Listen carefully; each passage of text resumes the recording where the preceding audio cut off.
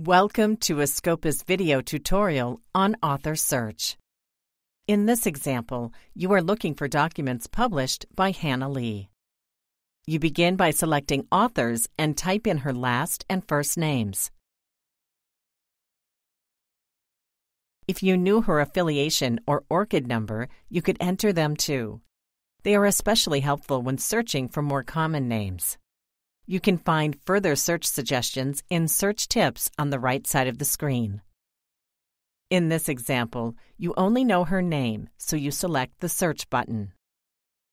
You are interested in the second author profile that is displayed, but from the list of results, you see that other documents associated with additional profiles may also belong to her. In a separate tutorial, you will learn how author profiles are created. For the moment, you decide to review the first author profile listed by selecting the name.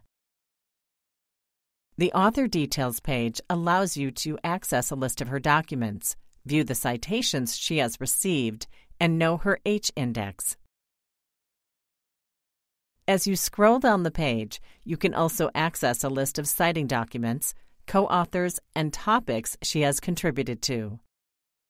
Now, to ensure you have captured her full body of work, you return to your results set and select other profiles that you think may be the same person. If you were sure they were a definite match, you could request to merge authors. For now, you decide to select Save to Author List so that you can come back to the selection again in a future session. If you weren't already logged in, you'd need to do so in order to first name and then save the list to your profile. You can also add your selection to existing lists.